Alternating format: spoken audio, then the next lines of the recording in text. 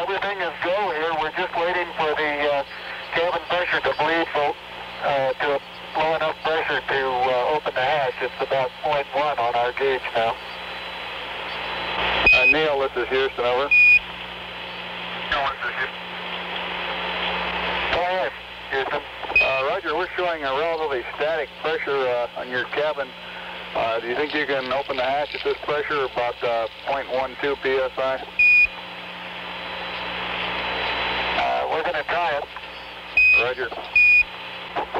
I might cool it up a little bit. Okay, my window's clear.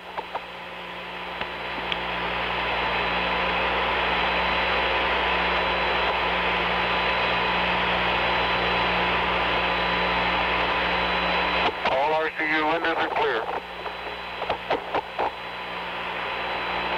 IMC circuit is 4243. And I got FN pressure light, a 3 amp light, and an ECS light. Down, we got a water separator light. Water, all set. Right. And I'll look at your cabin fan, one circuit breaker. You look at the glycol secondary.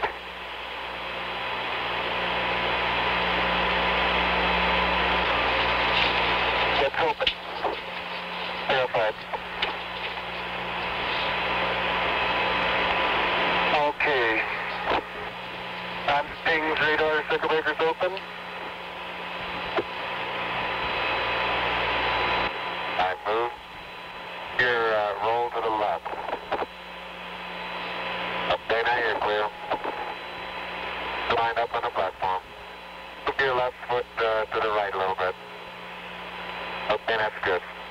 How am I doing? You're doing fine.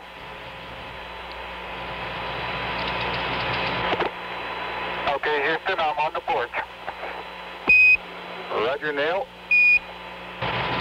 Okay, stand by, Neil. Columbia, this is Houston, 1 minute, 30 seconds to LOS. All systems go, over. Neil Armstrong on the porch at 109 hours, 19 minutes, 16 seconds. Houston, this is Neil, radio check.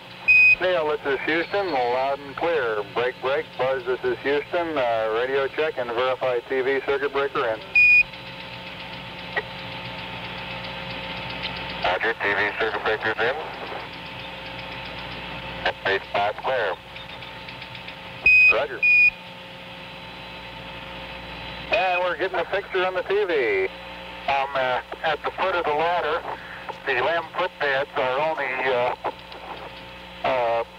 depressed in the surface about 1 or 2 inches.